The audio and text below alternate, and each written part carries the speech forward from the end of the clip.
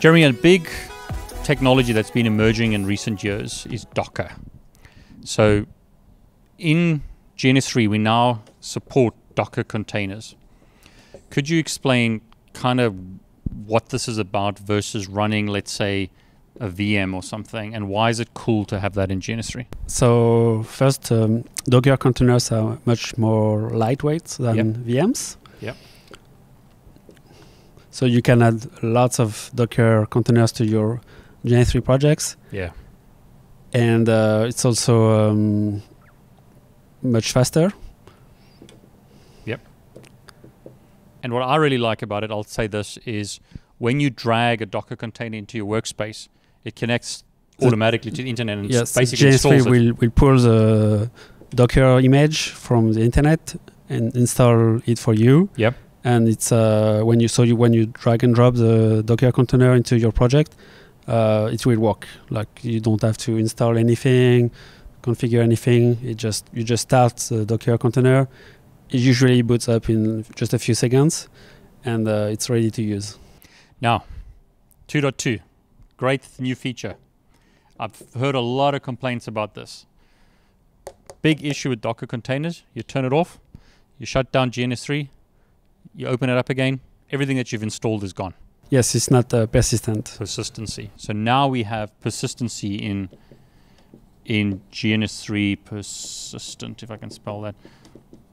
Persistent, yeah? Persistent. I think you missed a T. Can't spell today. So we have persistent containers, persistency of Docker containers in GNS3 2.2. Yes. I'll add another video either below, I'll link it below this, or it'll be further in the course, depending where you're watching this, showing you how to make Docker containers persistent. I think that's a huge advantage because I had a lot of complaints on my Python courses where we used an Ubuntu Docker container, and then they would install Python, and when they come back tomorrow... Yes, stop the node, start the node again, and oh, where is my Python program?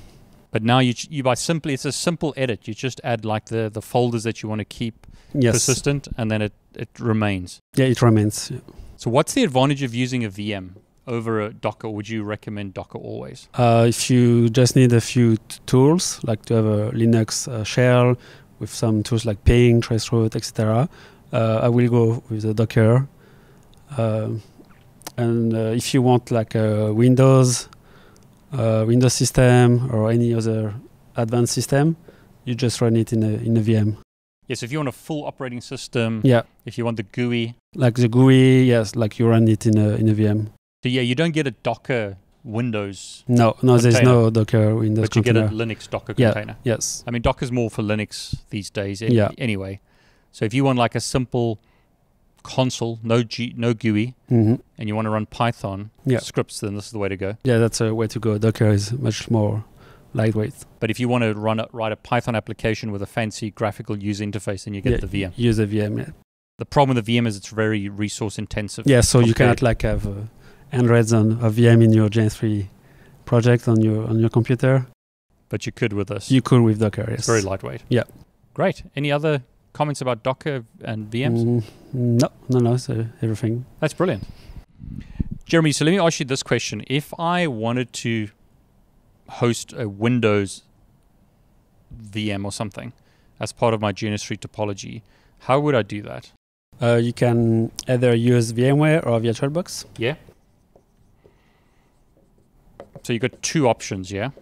Yes. You create your new VM in VMware.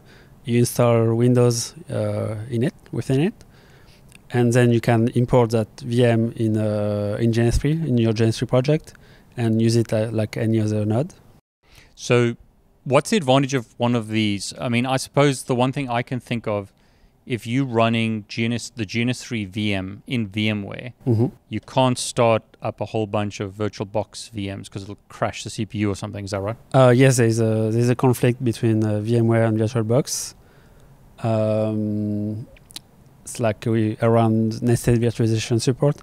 You cannot activate nested virtualization support on both products at the same time. Yeah, so in other words, this is something that I've come across. I'm running on a Mac with GNS3 on a Mac, and I'm using VMware Fusion. So I have to do my Windows VMs in VMware Fusion. Yes. Because otherwise it's going to crash. Yeah. So if you're running the GNS3 VM in VMware, you have to use VMware VMs. If you're using VirtualBox, then you'd use VirtualBox VM. Yes, usually it's a good idea to be consistent. Yeah. So if you're using VirtualBox VMs in your projects, and you're running the GNS3 VM in VirtualBox, it's the best to use both products. Turn it around.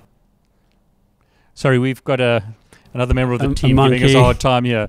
Mark Blackwell himself. Can you just flip that back, Mark, so we can see ourselves?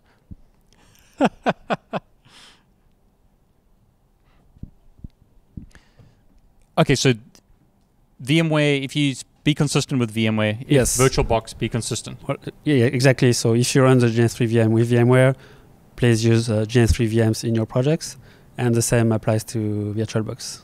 Okay, now what about this? Because I know you can run Windows VMs on QEMU. You can, but it's going to be extremely slow. The experience is not going to be great. So that's why we recommend VMware or VirtualBox. Okay, so this option is basically where you've got the GNS3 VM, and then you're running QEMU in GNS3. So it's actually QEMU on Linux. Yes. And then you're running Windows inside QEMU, inside Linux, within the GNS3 VM, running within a virtualization technology like VMware. Yeah. So you're nesting. Yes, and it's going to be slow. Very slow, yes. So then you would recommend these two options. Yeah, VMware or VirtualBox for your Windows host or Mac OS host. Yeah, I mean, and that's been my experience. I did Kali Linux and try to do it this way, even with just Linux. Yeah. And it's a bit slow. It seems to be easier sometimes if you've got big devices or devices that are going to be processor intensive to use it this way. Yeah.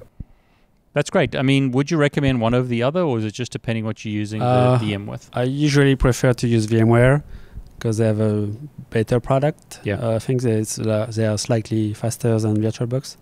But VirtualBox will be totally fine to use, and it's free. That's one of their big advantage. Yeah. That's great. So, Jeremy, thanks very much for sharing about the different appliances. If I've missed any, or if there's any that you have questions about, let me know, and I'll create some videos about that. Jeremy, thanks very much. You're welcome.